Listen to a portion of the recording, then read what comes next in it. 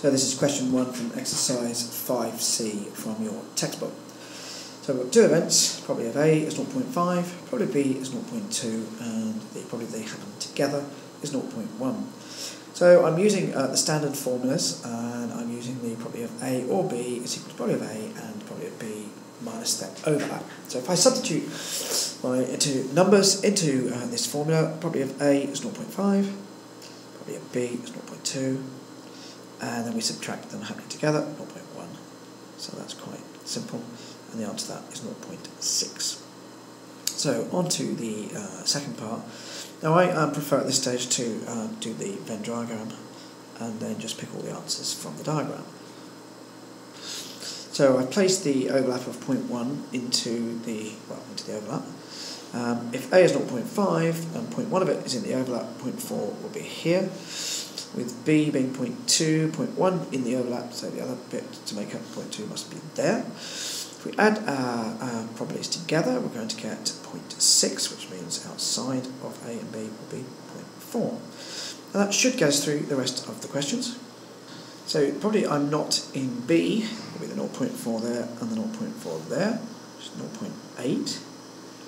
Probably that I'm in A and not in B would be this bit here. I've got to satisfy two conditions. I'm in A, but I'm not in B, so I can't have the 0.1, 0.4. And then finally, I'm in A or I'm not in B. A or not in B, so this will be. So I can be in A, which is 0.5, and I can be in B, which is 0.4. So it comes out as 0.9. Okay, question 2. So for the first question, we've got to find out probably that of A intersection B. So I write out my formula.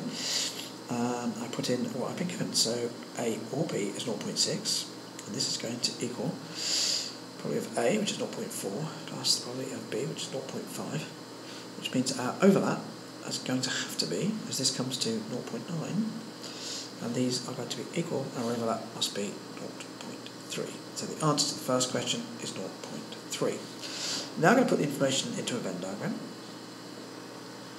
So hopefully you can realise why that's 0.3, 0.1 and 0.2. Just as you've seen in the previous question, you put the overlap in first and then make sure your A altogether comes to 0.4 and your B comes to 0.5. All of that adds up to 0.6, leaving 0.4 outside of A and B but inside the rectangle. So probably that I'm not in A is going to be 0.6.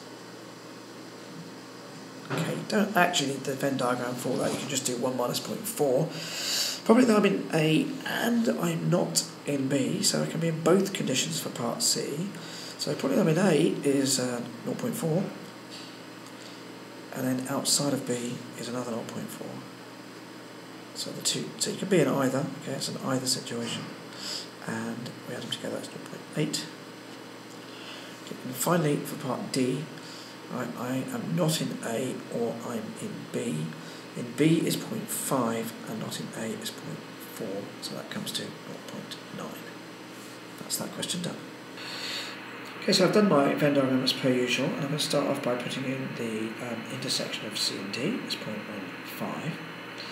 Now if D is 0.4, then this will be 0.25. The probability that I am not in C and not in D is 0.1, so this goes on the outside. So we can now work out probability C on the basis that all our probabilities must add up to 1. So we've got 0.25 and 0.15 comes to 0.4, plus 0.1 is 0.5, so we must have another 0.5 left here. So that fills in the diagram completely, which should enable us to answer all the questions. So for part A, probably I'm not in C and I'm in D.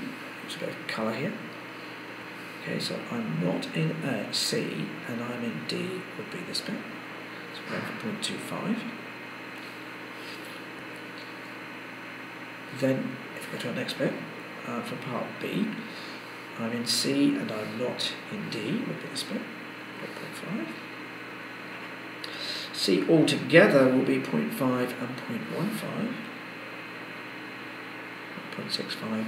And finally, not being in C and not being D. Well, it's interesting that they ask us this question because they've given us that answer there. So that would be 0.1. And that's your first 3 questions done.